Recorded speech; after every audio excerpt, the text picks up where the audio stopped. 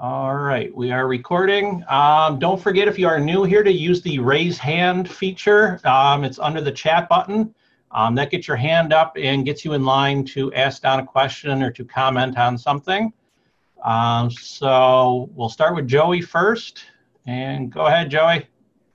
Okay. Good evening, everybody. Look here, I got a question. I built one of these Freeman style small high beetle traps and used the particular screen for the, what is it? I think it's .03 aperture for the small high beetles. Anyway, this is my first year messing with bees, and I put like a roasting pan inside of it, but instead of using mineral oil, I used peanut oil. And like I said, I'm just now really getting into it somewhat, but I've got 6 hives right now, and the the bees were doing fine. I mean, they were steadily going in and out, big time. I'm talking about I had 2 brood chambers and a honey super on it, which you could call the middle brood chamber, kind of honey super slash, brood chamber, because I have no plans on pulling honey off, for the fall. But anyway, it did great for 4 days.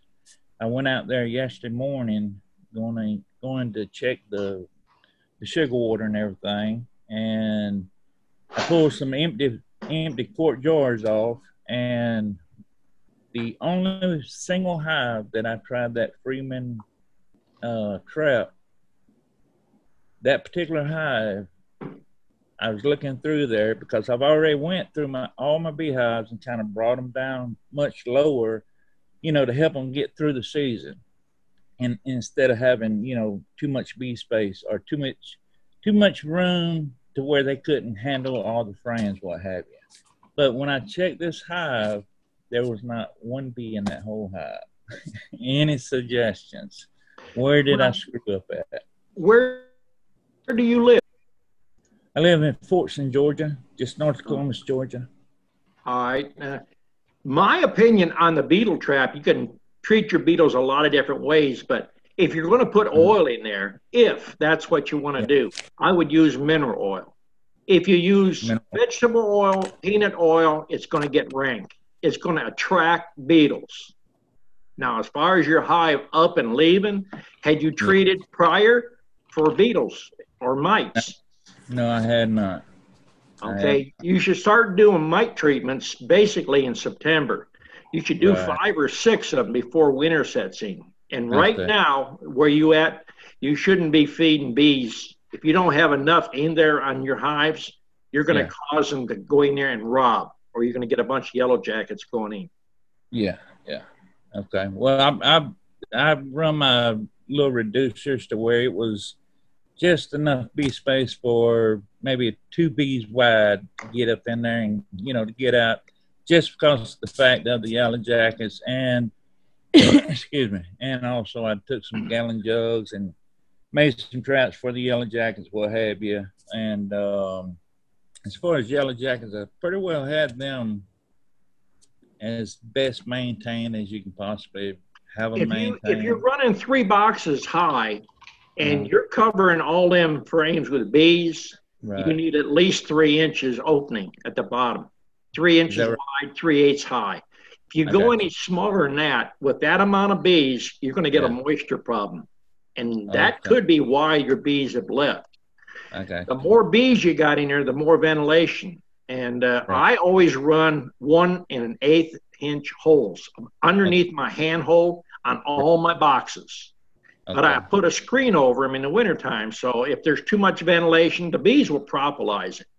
That's the way I handle it. So each person's going to handle their situation a little different.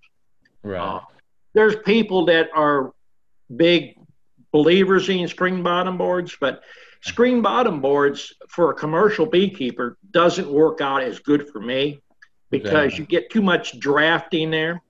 And if you put the little sliding I guess it's a piece of wood or that political sign to close it off. Right. I think then you cause yourself more problems because bees have to clean that bottom board, and you're going to get a buildup of wax moth eggs, small hive beetles, that type stuff in there. So I use a philosophy of what's in the woods is what I'm going to do. I don't use metal on my lids. I don't use inner covers. I don't put any screens on them or queen excluders. Now, the only time we use queen excluders would be like when I have new students and I'm teaching them how to shake packages so we can isolate the queen down below. Because we have to get into a box and we have to be in and out in less than 3 minutes. Because if you're in it any longer than that, you're not going to shake a bunch of packages out. Right. I see. Okay. All righty. Okay. Watch the videos. I've got, there's about 400 videos up there. It covers just about any topic you want. And if you're having problems, you know, I'm always here on the chats. You can ask or get on my Facebook group. You can ask there. I've got moderators in there. They'll answer your questions. You know, if you're trying to call me, that's a lot of people don't understand. I'm of the generation, I don't carry a phone. I don't text. I don't carry a cell phone. Absolutely. I keep a house phone and that's it. So yeah, I understand that. Okay. Well, I certainly appreciate that, and I'll come back in a little bit later. Let some other folks ask this question. Appreciate it. All right. Nobody's got their hands up. Everybody's being shy tonight. Well, let's talk about nukes then. If you're going to get into beekeeping, you better figure out where you're going to get bees. And when I'm talking about nukes, learn how to buy nukes. I cruise around and watch other people's sites all the time. I see people advertising nukes that are ready for pickup that I wouldn't have. Now, I have to buy nukes because we can't make enough here.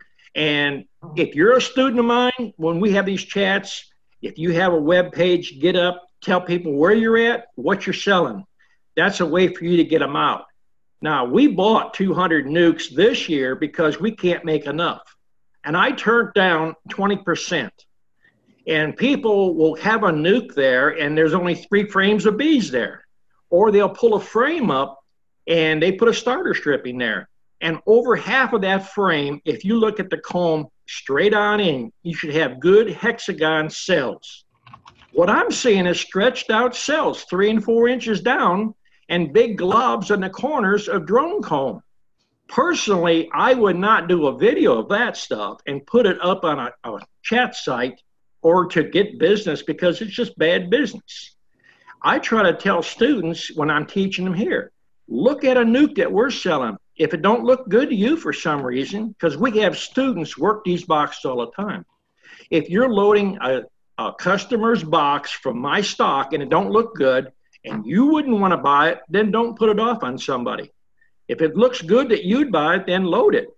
And I try to tell people, when you look at a nuke, be sure you see the queen walking in there. Look for, you know, eggs, larvae. You want bees in different conditions, in different stages. Now, nukes are great if you don't have any experience. Packages are your best bet if you're going to get in to make money at it because for the price of 1 nuke, you can buy 2 packages. And when you buy a package, most people don't understand. Put them in a 5-frame box to get them started because you have to have heat. It's like a baby nursery. If you can't develop enough heat in there, the queen's not going to lay. She's not going to expand out. A smaller box, they expand out faster. As soon as they're expanded out, then put them into an 8 or a 10, whatever you feel comfortable using. That's the philosophy that I have, and I'm trying to encourage people that is getting into bees to look at that stuff, think about it. And if you're thinking about getting into business, there's a bunch of my students in here right now, and I hope you can ask them questions. And you can make money at this, but it's not like hunting. You're going to have to work. It's hard work. If you want to just have bees, do the honey route or do the pollinating. There's money to be made in a lot of avenues in beekeeping. All right, now anybody else? Now here's Greg. Now he's already getting orders up. Now he's come down here one time and And I've got, there's Mary's up there in Tennessee. There's Jim from Texas. I've got students from all over. Don't be shy. Ask them if you've got a question, if you're thinking about getting in it, or if you've got those little heebie-jeebies and you don't want to get into it, now's the time to ask them. Okay. Speaking of Greg, he's going to be first up. Go ahead, Greg. Hey, guys. Thanks for having me on. Don, I had a question for you. Mm-hmm. We also want to let everybody know that we're running your packages and nukes from your place all the way up through Tennessee, Kentucky, Ohio, Pennsylvania. And there's a couple other routes that we're looking at as well if we can get enough interest. There seems to be plenty of interest. So it's nice having bees that sell themselves, like you say.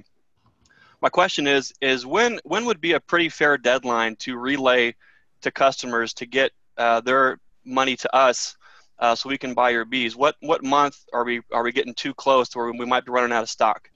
Well, I would start getting we don't normally ourselves take our deposits and stuff until February, but there's been such a shortage, such a high demand, we're already starting to book out. So we're booking up good right now all the way of March.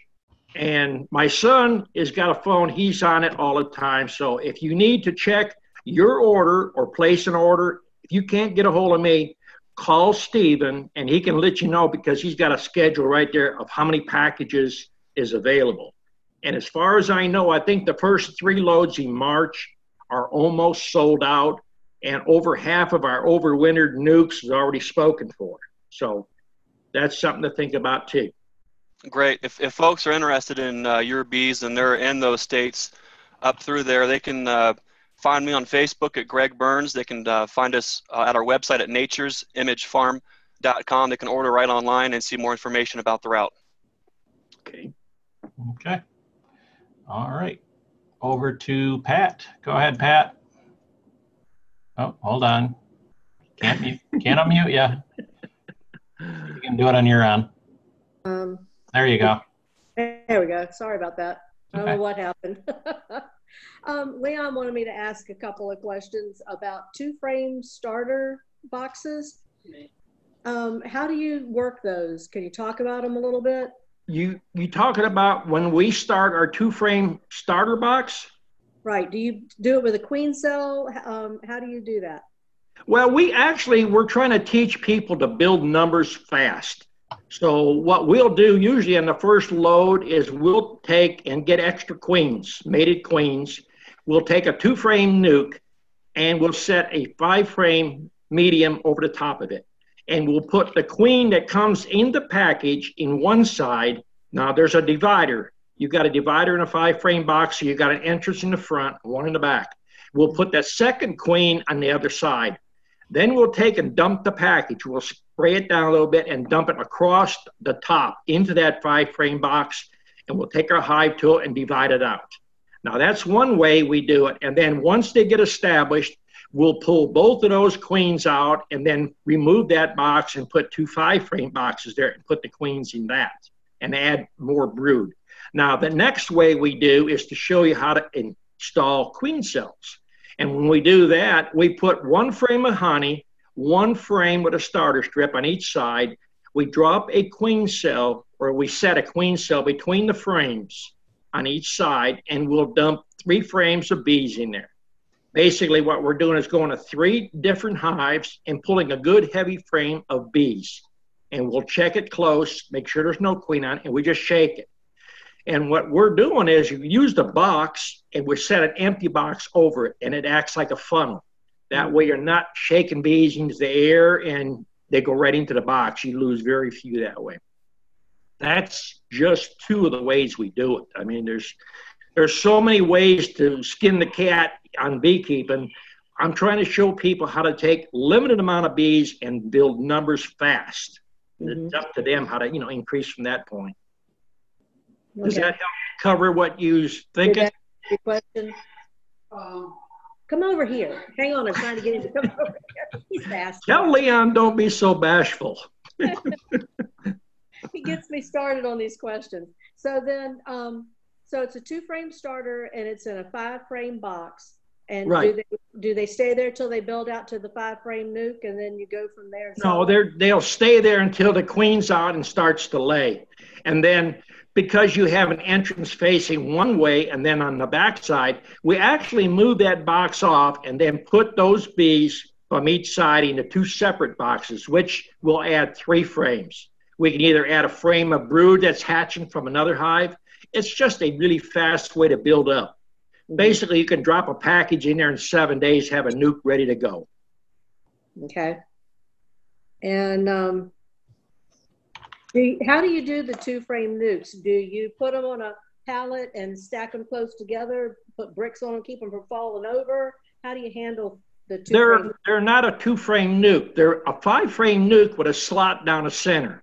There's a piece of political sign in there. So they're 9¼ inches wide. Okay. Well, I think Joe May was saying that he was building 2-frame boxes. So maybe I'm using... There's a lot of people that's doing a lot of things.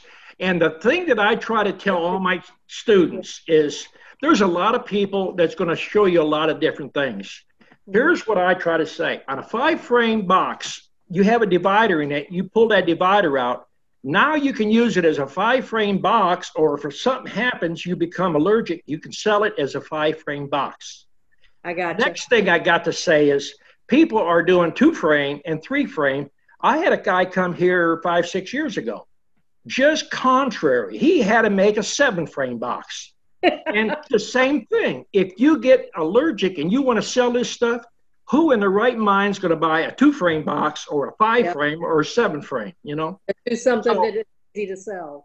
Keep it standard. It's just like a 10-frame box. I tell people, I put a divider in the middle. You got 2 5-frame nukes. The 5-frame with the divider in, you use less equipment and increase the numbers. And then when it builds up, or if you don't want to use that, pull that divider out and add that extra frame, because it's a standard 5-frame box. Okay, so do you have the entrances facing 2 different Opposite ways. So Opposite ways. Don't get confused as to where to come back after they've mated? Nope. Well, we set them up with mated queens. We don't have that problem. If we're setting them up with cells, you got an entrance facing in each way. And if you've seen all the ones we have on our website and our pictures, we paint a lot of different colors. So we try to alternate colors so we don't put them all the same color in any row. Yeah, we've done that, and we've done some diagrams on the front around the entrance. Well, I think bees are smart, but I don't think they're, I see people put numbers on, put different designs. I don't think they can read. I think a full piece of something. Now, Jim come here years ago and bought 25 nukes, all brand new wood, and he went to the dollar store and got construction paper, different colors, and just put thumbtacks on the front. And it works good. Jim's here. He tell you, there's a lot of ways you can do this stuff. Okay, that's a good idea. Just something to let the queens remember where they went off. Right. Do you put your mating nukes on the ground, or do you have them up on something? Basically, well, I run mine different than my son. My son runs his up almost to waist high. I run mine on an 8-inch block with a 4x4 across it, or if I don't have a 4x4, I take two 2x4s with a 6-inch piece in the middle as a spreader. And then I set my boxes on that. But now the 5-frame boxes that we run and the 8-frame stuff, we usually run them a minimum 2 blocks high with either a floor joist on it or a 2x6. And we run 8 to 10 to a row. Okay. All right. I think that's all for me for right now. Okay. Okay. Next up, Big Luscious. Go ahead. Oh, hold on. There you go. Yep. So I had a quick question. Don, you've got these new, the 5-frame split in half to 2-frame and 2-frame. Have you designed a new feeder to go on the top of there of your hive top feeder that's got a feeder for each side? Or I know Joe May has one, but I think he makes those himself or 3D prints them or something like that. So I try to keep it as simple as possible. And for that what I'm doing is I'm using a Powerade bottle, which is a little over a 1-inch diameter. And I'm drilling a hole on the back side of a piece of the Dantec, and then on the other side on the front. So we use 2 bottles. Now, once the hive gets strong enough, then we're going to the shoebox, which is a 1-piece feeder, and it comes up the front. Now, drilling a hole and putting a bottle in there is so much faster than building those feeders. So right now, people that's getting started in beekeeping, they got all the time in the world. I mean, I see people starting out here, paint beautiful designs, murals all over those beehives, and then in 3 years, they're like me. They're lucky to get paint on the box. Right. So, you you got to take it from what you're doing. Okay. Now, one other thing I saw, I watched, I think, almost all of your videos, if not all of them, and I saw one place you were talking about how it takes a lot of water to make new bees. And so my question is there a time when you actually need to feed just straight water versus sugar water? Well, I have a bird bath out there. I keep a lot of water in all the time. My philosophy is if you're going to make money in bees, feed year-round. If you want to pull honey, pull it in the springtime, get what you want. That's what I've done this past year. I pulled about 15 quarts. That's mine. The rest I left on or I used it for split. But now if you want to, say you want to sell honey and you don't want chemical in it and you don't want to use oxalic acid, pull your honey in the springtime and then treat them bees. If you're not treating them, you're going to lose them. You're going to have to treat one way or the other. Okay. Thank you. Okay. Okay. Well, I'm glad we got some good questions coming in tonight. Yes, we do. Over to, where is he? He's on the second page. Joe May. Hang on. There you go. Yeah, Pat, maybe I misspoke or you misunderstood. I'm running 230 nukes divided into 2 frames, so that's 460 double frame boxes. That's the way I run mine. To Big Luscious, I'm in talks with a plastic injection mold company, and hopefully the feeders and robin screens and laying cages will be available by the end of 2019, I hope. Things work out.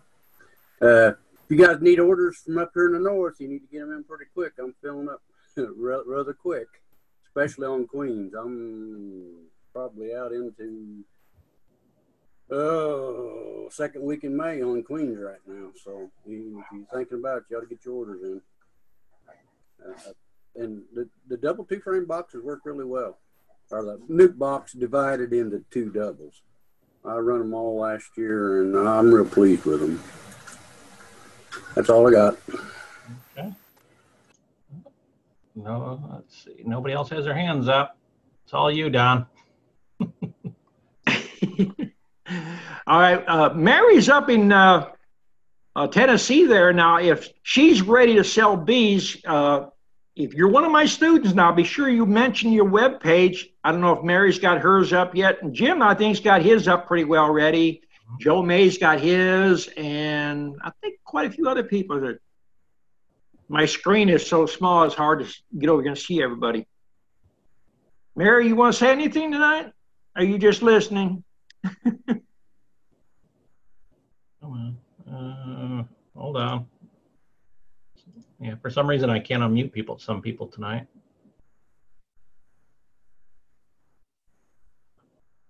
There you go, Mary. Mute. Okay.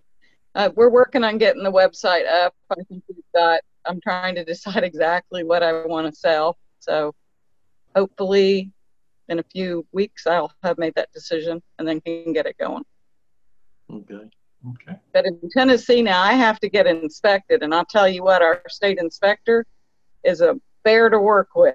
He just will not. I put in last year to get him to come out here, and it totally got blown away. And I talked to him again at the convention, and he said I had to put in December, and hopefully he could get me worked in. So, I don't know what else to do about that. I wouldn't think they would be that far backed up, but as long as you've got an application in just about any state, you should be all right. And then, the first year or the first time to get your inspection, I probably talked about it on a couple of my other videos. Be there, be sure you stand there with the inspector and keep an eye on that inspector. treat that inspector like a new student, because this is your investment. I've seen inspectors come from different states. When I lived in Ohio and I lived in South Georgia, where an inspector doesn't care, they open the hive up, go right to the middle frame, and don't even spread them apart, and just rip that frame out, look at it, and sometimes even drop cleans on the ground. So if you don't like what they're doing, what I've done with my inspectors, I tell him, tell me which hive you want to inspect, tell me what frame, I'll pull it and I'll show you. Otherwise, when they get out of that truck, look at what they're doing. He is the bee inspector. He's checking for disease. If he comes over with goatskin gloves, that's a no-no. He should be wearing nitrile gloves. And if you want to really get sticky about it, he should be wearing booties and a clean throwaway bee suit if you've got a large operation, because he can contaminate your stuff. And look in the back of the bee truck, especially if you got customers coming. Do not let them bring dead outs to your property, because it could cost you your living, your livelihood. Okay, thank you. Mm-hmm. Okay, let's go over to, Dennis. Go ahead, Dennis. Yes, sir. Can you hear me? Yep. We hear you. All right, some of you guys that's setting up commercially, you're using PayPal and Discover any of the cards. What do they charge you to use that? Commission-wise, do you know? You should know. I don't know. When people send me stuff, I think it's running probably 3 to 5%, depends on the amount. But now, I know some of my students there's a thing out there called Square, and you can just put it on your iPhone and just zip the card through it. I'm just old school. You send me a check, that works good. It got cash, that works. The more you get into it, you're going to have somebody doing all this. My wife takes care of marking orders down, keeping up with that, and it's a full-time job. So if you got to worry about credit cards and everything else, it's that much more. Okay, I was just curious. Yeah. And Joe, I'm going to send you all these tire kickers I got. They like to talk. What do you have? Spend an hour talking about their bees, and I'm wasting time trying to get stuff done. You realize why I don't sell honey?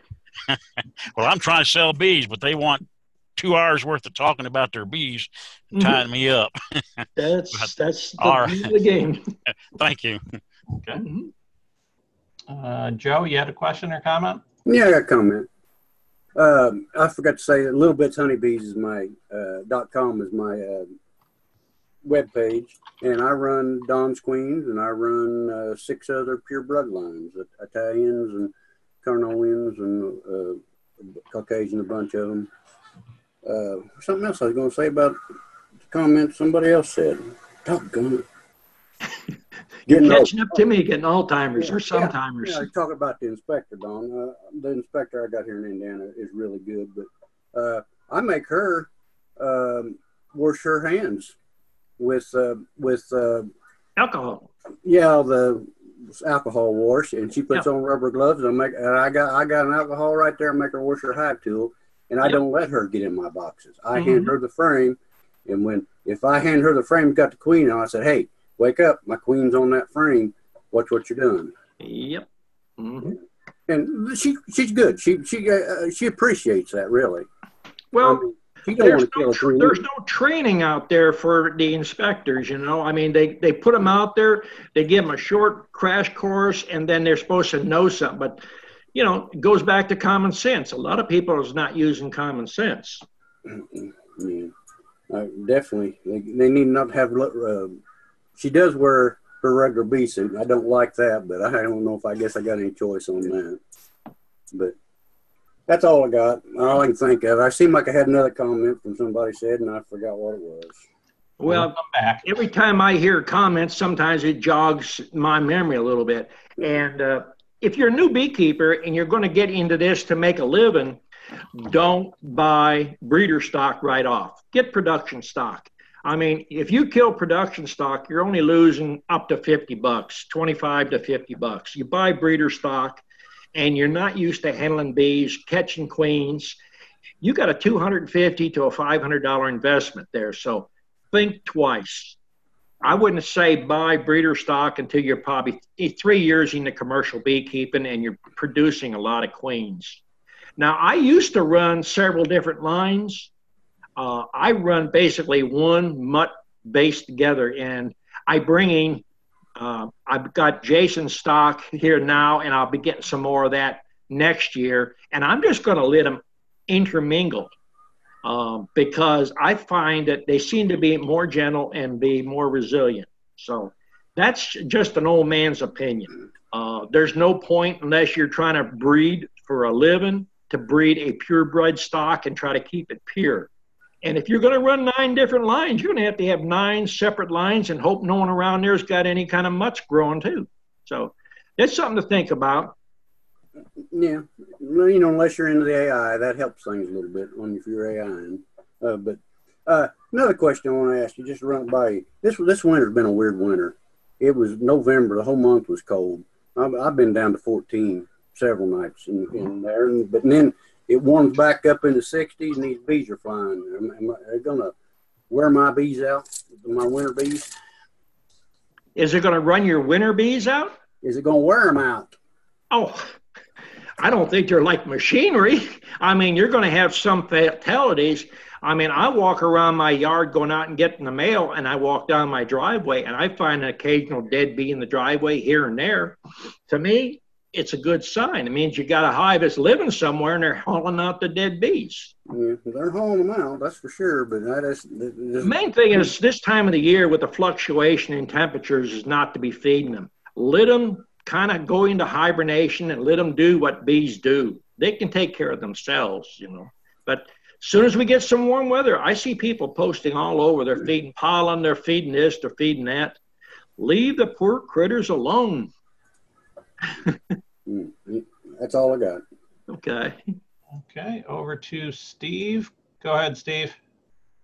Hey, Don. Hey. 2 weeks ago, I mentioned that I'd like to come out and take your classes in March or April, but after talking to one of your students that's here in Cleveland, that's Texas, he mentioned that I should get up there, you know, sooner better than later. I really want to get in while you're still building hardware. Is January good? If you want to come down, we're working. I have a 3-car garage in the back. We're set up there, and I got a 2-car garage attached to the house. So we don't have heat in the garages. If it's not raining, we can do the building out there in the garage. Now, I'm not going to set up a production line. If you want to build, say, deeps, I'll build 2 to 4, show you how to do it. I'm getting where I don't want to let just anybody run the saws because the fingers will start to fly because, you know, everybody's got a different learning skill. If you come down and it's raining and you want to learn to make foundation, we make foundation on rainy days and days we can't work outside. Okay. And I even have people that, in fact, I've got someone brought logs over right now that want me to saw them up for them to make bee boxes. So you can use wood right off the sawmill to make bee boxes. We're not building cabinets. I add a 1/16 of an inch. When I cut it right off the saw, the next day I'm making boxes, I just add a 1/16 to the length. And I don't worry about them being super smooth. As long as they're square and they sit flat, that's all I'm looking at. Okay. All right. Well, I hope to see you in January. All right. Thanks, sir. All right. Over to Pat. Go ahead. Yeah. Well, let's see. For a dentist, I use the register, which is the little square thing Don was talking about. It's super easy. I take credit, debit, cash is always my favorite, but I can do it over the phone. I can do it in person. It's a very small percentage, and you can print out all your reports very, very easily. I don't know how to run computers, and I can do it, so anybody can do it. And then my other question was, and I don't mean to stir up any hate or discontent, but there's been a lot of conversation last week on the Facebook page about the guys that are going down and picking up your bees, Don, and are they resellers? North Carolina has this big law about it. Is there any chance that they should be getting a special permit to carry your bees to North Carolina and get rid of them? North Carolina's real funny, so I'm just We asking. have certificates, and I don't know if everybody's familiar with certificates. I think I have some in the cabinet back here. I can show you what certificates is, but I'm sure Jim's got certificates. Joe May's showing one right Joe now. May's got, yeah, Joe May's got some. We put those on our nukes. We put them on there, and that is just as good. I've been selling bees for a very long time, and 4 years ago, Massachusetts was the only place that sent me a letter where I had to have an actual letter from the bee inspector that it was, free and clear. But that certificate is, it's accepted pretty much all over the United States. Now, you can't ship bees or take bees into Arizona. You have to be careful there, especially shipping queens. Okay. It's what they call a closed state. Right. Then, if you don't have a import-export permit, don't be trying to ship bees out of the United States up into Canada and Saskatchewan, places like that. Okay. All right. Well, I just thought I'd ask because there was a lot of conversation, and I was a little concerned that I don't want somebody to report something and. If as long like I have students come here, and I believe Jim's got a whole handful of stickers one time. Yep. If you're going to buy 100, 200 packages at a time or 50, 100 nukes, we give you extra ones. And, it's up to you if you want to give them out, but they're completely legal to resell them. You can sell them for whatever, the market will pay. And, there's people going to come down here and buy in quantity to get a discount, turn around, and if they don't make $50 on them, that's the post office, probably $25 to probably $28 on a package, a 3-pound package. That's what shipping is. But if you got someone like Greg that's going to personally bring them to you, which is a beekeeper, he's not going to throw them from one box to another. They're going to be in a whole lot better condition. Mm-hmm. And it's nukes.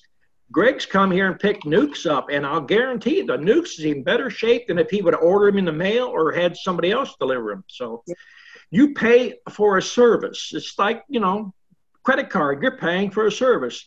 And he's not going to drive down here and spend, 18 hours of his time and his fuel, and haul them back for nothing. Yeah. But, right now, wherever you're at, nukes, if you're buying them in volume from us, we're selling them at $150. If you want to buy 1,000 at a time, we'll probably give you a better deal. But right now, we're doing at the most 100 nukes per order because we already getting quite a few orders, to fill. Mm-hmm. So we're knocking off money on that. If you're buying up to like 25, we're selling them for $175.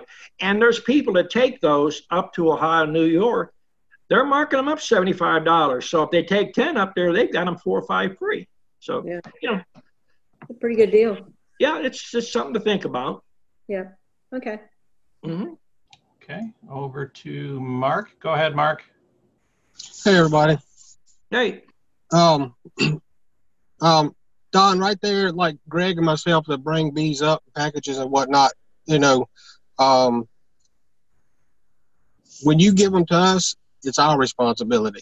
Right. And that's on us until we get it to that customer. So we're taking a big chance right there too, so, and I just want to put a plug in, up here in South Central Virginia, taking orders for packages and nukes, and, we'll be working on our website and have that coming up. And so things are going pretty good. If you're on my Facebook page and you notice Greg has posted on there, and that thing lit right up. If you just mention you got my bees, you don't have to say they're alive even. Just you got my bees, people want them. So it's like you got your foot in the door. You got a ready-made business. And Jim's the same way. He can't haul them fast enough. He can't make them fast enough and haul them fast enough. Yep. Thanks. Okay. Jim, you got anything to say today? If you can hear me, my microphone sucks. Barely. We barely. I'm taking orders right now. I'm filling up quick. And looking forward to seeing you again. Okay. All the bees been doing great. Weather's been good here. We had a few days are really cold, but it's warmed up now. Till it's fixed. You have any trouble at all selling fat B-man bees anywhere? No. As long as they know they want something in the yard, they're happy.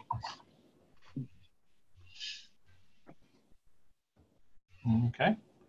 And let's see, over to Ernest. Go ahead, Ernest. Oh, wait, come on. Hang on. Got Ernest muted down there. Yeah, for some reason it doesn't want to unmute people tonight. Try it on your end, Ernest. There you go. Okay, I had to unmute it myself. Yeah, I have a website up now, Blevins Bees, and I have overwintered nukes, and I have queens. I have some of Don's queens that I raise queens from. So I just wondered, Don, what the overwintered nuke go for price wise? Well, there's people that's selling up there. Ron Stockwell, he's got some of my stock up there, and I think he's getting $225 for overwintered nukes up there, but which I think is cheap, personally. I mean, if you feel comfortable selling, they're your bees, you have to sell them for what you feel comfortable with. And right now, I'll tell you, there's a shortage out there with everything burned up in California and everything's flooded in the south and up the East Coast. Bees are going to be hard to find. Would you usually take a percentage down and get people lined up for your overwinter nukes, so you know how many you can sell? If you're going to sell yours overwintered nukes, I would get a deposit on them. Okay. Okay. I mean, you know, and they give them, you keep 20 to 25% if they decide for any reason. Now, if for some reason I take someone's deposit and if I had a heart attack or something I can't deliver, I'll give them the whole thing back. But if they call me up and say, well, we've changed our mind, or Joe down the street or Mark or somebody else has got bees cheaper, I'm going to buy them there, I'm not going to give them the whole thing. I'm going to take it, you know, because I'm holding their spot for them. That's just business. Yeah, I just wondered how many I should sell. I don't want to sell down to I can't raise my own bees, though. Well, I only have 70 hives, so. That's the thing that, you know, a lot of people say, you know. In fact, Dennis, we talked about that. He's going to wait 1 year because we went through that before.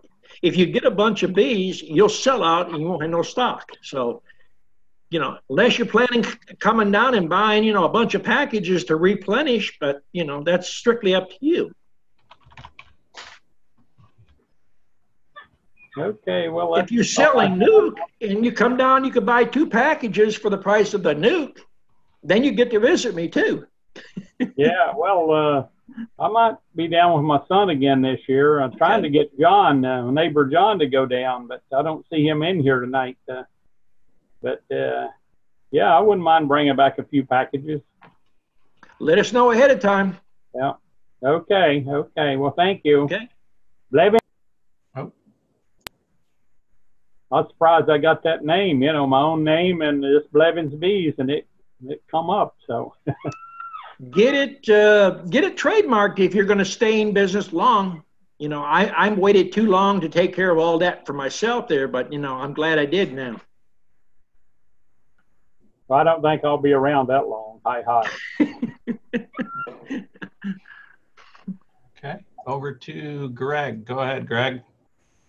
Hey, Don, when I was down there visiting with you, I recall you telling a story about when you were a kid, your neighbor is kind of the one that got you into beekeeping as he was building stuff and talked you into making some extra money. So you've been keeping bees for a couple of years by now, and I'm sure you've forgotten more than most of us are ever going to know. But if you had to do it all over again, you know, what's the hardest lesson that you had to learn, and how would you do that different?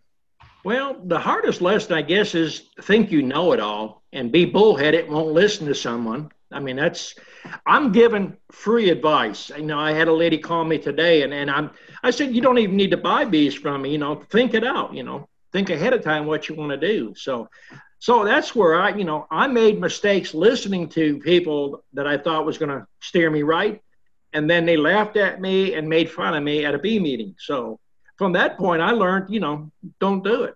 And it happened at a bee meeting in Ohio. And I had just been in the bees about 4 or 5 years, and I asked this old guy, a question. And he said, well, do this and do that. And well, I did it, and I lost the bees. And, I went up to him in the bee meeting, and I discussed it with him. I said, look, I've done exactly what you want. And then he stood up and pointed his finger at me like I was a fool. And he says, I was just funning with you. I was just kidding you. And you believe that crap?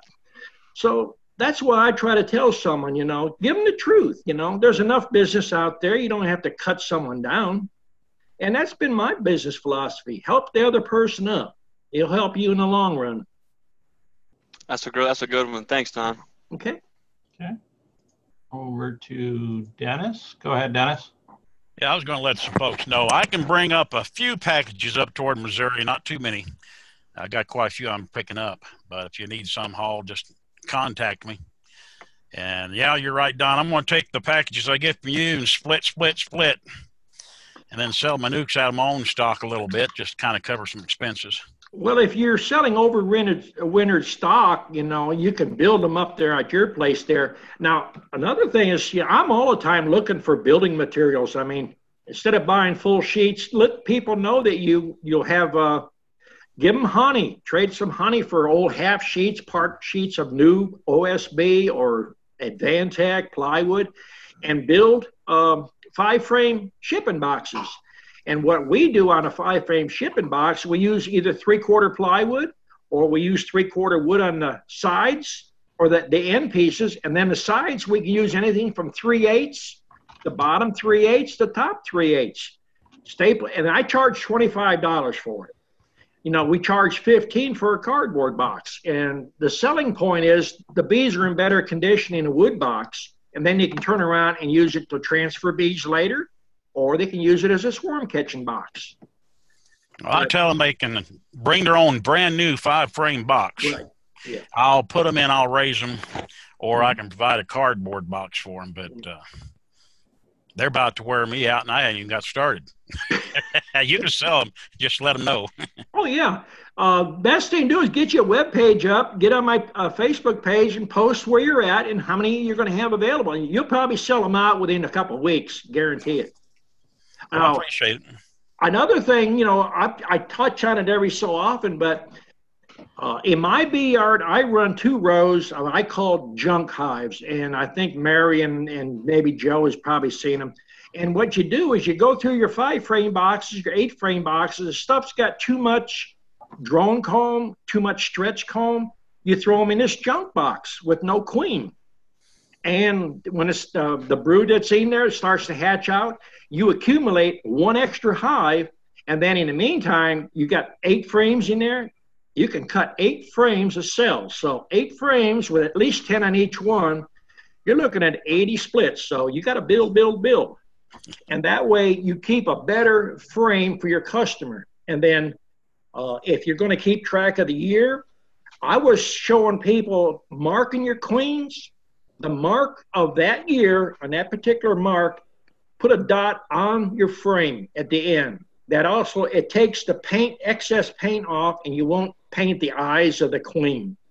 And then you can open that box up and see what color it is right away. You know what year you put that frame in there, so you know how old it is. And then anything that is recycled, I bleach it out. And if you're running plastic, what I found the best thing to do is you use lye, clean them with lye. They're super clean. Then turn around and get a block of your own beeswax and get a heat gun and heat the side up. 2 strokes with that square piece of block. A bread pan is what you use to make a block of wax. And 2 strokes across each side, and it's completely waxed, and the bees will jump on it. So, I had people, say, well, my bees won't draw plastic out, or I put starter strip in and they won't draw it out.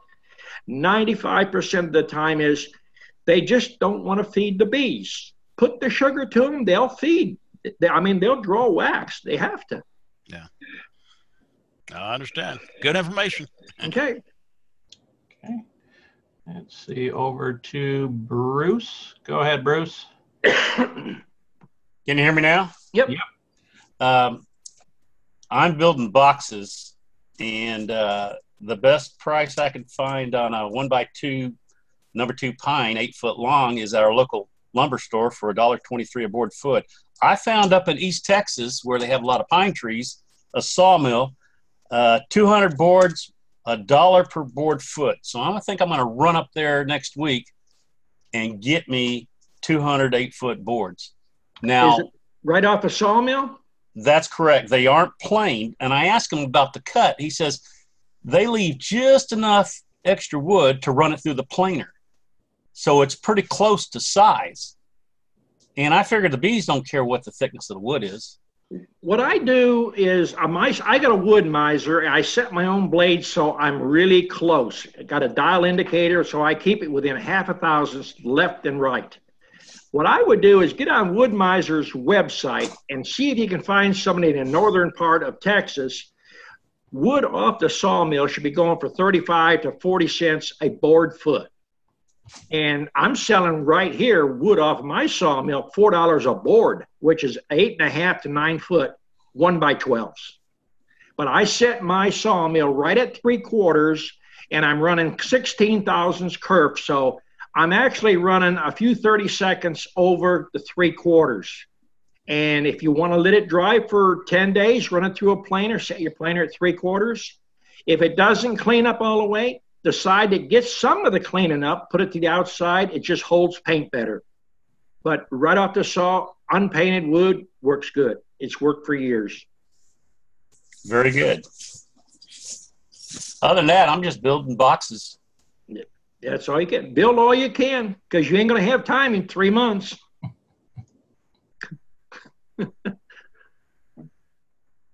Okay. Over to Joey. Go ahead, Joey. Yeah. Don, I know you're up in Lula, Georgia, and I know you mentioned as far as you would stop feeding the bees for sugar water. Should I start feeding the bees fondant? You know, go ahead and put fondant in there. And also, as far as our temperatures that we're having right now are dipping down in the 30s and coming back up to the low 70s. What's your suggestion as far as feeding them exactly? I'd lift the back of your hive up and see if you got some weight to it. If you got some weight, I wouldn't put fondant on. Let the bees slowly, get used to the weather, and they start, because when you start putting fondant on it, whether they're going to need it or not, you're going to start to stimulate them one form or the other. So I don't want to do that. I want the bees to sort of back down, give them that space, because you got some cold weather going to come in probably in the middle or the end of December, and then the first to second week in January. Right. And we got bees in South Georgia, and we won't feed again probably until the middle of February, unless the weather is awful warm. We'll start feeding. We'll feed 2 to 2.5 to 1 syrup. Right. Okay. Also, when is it too late to treat them with that oxalic acid vapor? Well, you can actually treat oxalic acid anytime the bees are flying, but you're not going to do that much good because your bees probably already are loaded with mites if you haven't treated them. Right. You should have got at least 4 or 5 treatments in already towards the end. Right. And the very latest, I would start October 1st. That would be the latest I would put a treatment on. Is that right? Yeah. I see. Okay. So being that I have not treated them so far, so hope for the best. But you would not treat them like, if I had an opportunity to do it, say middle of the week, this coming week, you wouldn't do it. I don't think you're going to get the effect or the treatment that you're looking for, because if they're that untreated, that far along, you're not going to get that much results. If you had a few that's going to die off, the mites die from, dropping off. Right. You're still running that chance. You're going to lose some in your population. And then, your oxalic acid is another thing you want to look at. If you're dribbling or if you're vaporizing it, 2 different options there. Right. If I did it, it would definitely be vaporizing it. Yeah. Well, I don't suggest using the dribble method, but if I was where you was at and I hadn't treated for a while, I believe I'd get me some of those blue shop towels, and I would soak it in oxalic acid, and I'd put a whole one over the brood chamber on each one. Oh, would you? That, Okay. you know, each situation is different, you know. Right. I'm going by, you say you hadn't treated, and that's just going to be No. a shock treatment. Right. It's a lot harsher on the bees than the vapor. I see. Okay. And as far as the dead out, there's quite a lot of honey that was still left in that hive. So I'm going to just basically, if we get some warm weather, go in there and anywhere that I can on the other 6 hives, just put them honey frames in them other hives. Wouldn't you suggest that? Well, you could put them in there, but you don't want to stack a hive up too high, because you get it too Right. high, you're going to lose, you know, the heat in that in there. Right. If there's not enough bees to cover it, you could get wax moth in there too. I got you. Yeah.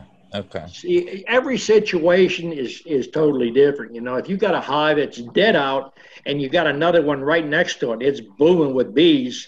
Right. I would take a newspaper, single newspaper, and put it over it and just stack it on top and just Right. leave it. You know, they might come up and chew through it, or then they might not, but it give you some protection against wax moth, you know, and ants. So Right. you have to take each situation and where you're at individually. Right. Right. Yeah. All the other hives, I mean, they're even to this day, there's still quite a lot of activity. You know, as long as it's warm. Are they enough in bringing the pollen 60s. in, or are they just activity? You could be getting robbed out. I'm still having some pollen come in. I mean, Well, I'm if you got not pollen getting coming robbed out. in, probably, you know, they're working. Yeah, yeah. I mean, as far as that dead out, that just totally caught me off guard. I mean, because that was one of my strongest highs. You know, they were doing so good. You know, then all of a sudden, boom. You know, so I don't know. That's part of we the live and we learn. You got to be in commercial beekeeping. You got to do numbers. That's why you split. You lose a lot less, or you gain a lot more. Right. Okay. Thanks, sir. Okay. Okay, over to, where'd he go? He just moved. Where'd he go? Over to Greg. Go ahead, Greg. Hey Don, when you're building those boxes, after you get your boards rough cut, and you probably chop them down on the table saw to get your overall lengths, do you assemble it and leave your widths just a touch long and then square them up after the box is assembled on the table saw to get it square? Well, basically what I'm doing is I'm running the wood on the sawmill. So on a bandsaw, you might have good straight sides, and then again, you might not. So I'm running my table saw at 10 inches. I run one side down, so I'm cutting my board just a hair over 10. Okay. So my first cut's 10 inches, and then I flip the board over and cut the other side, and I cut that at 9 7/8, 9 7/8. Then I take it over to radial arm saw and I chop it to the length. Then when I do my end pieces, I cut those, I rabbet my end pieces out, 3/4 all the way around. Then I stand the rabbets downward on a table saw, a flat surface, and hold the boards together down on that. Staple them together. Then I take them back out onto the sawmill and I trim off a 64th or a 32nd. And that trues the bottom up, and then sometimes you have to run it around twice.